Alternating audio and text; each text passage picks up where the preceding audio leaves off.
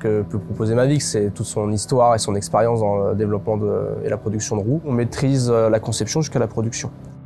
On se focaliser sur les besoins consommateurs, tout en gardant la performance. On essaie de répondre en premier à ça, entre une roue qui soit performante, aérodynamique, en fonction des différents critères et de l'utilisation propre à cette roue.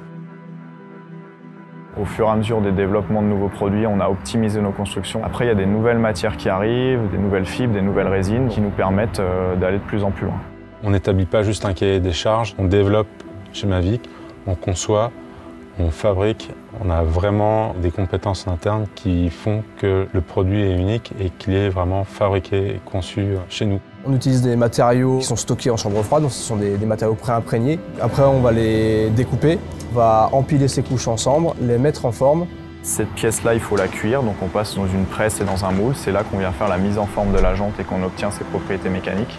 Après, on va passer à la finition. On va simplement retirer les bavures liées au moulage, puis on va percer ou tarauder les jantes pour pouvoir monter les rayons. L'intérêt du carbone, c'est de renforcer un produit là où il en a besoin. Donc la complexité, c'est qu'on a beaucoup de matières différentes et beaucoup de possibilités de fibres. Et derrière, par le calcul ou par notre expérience, on va essayer de placer toutes ces fibres à la bonne position. C'est vraiment quelque chose de très manuel. Une machine ne pourrait pas le faire. La chaleur de la main permet de bien épouser les formes du carbone. Après, il y a énormément de tests de sécurité, de choc sur les côtés, sur le devant de la jante. On fait de nombreux tests que le client ne voit pas, mais c'est des problèmes qu'il n'aura pas.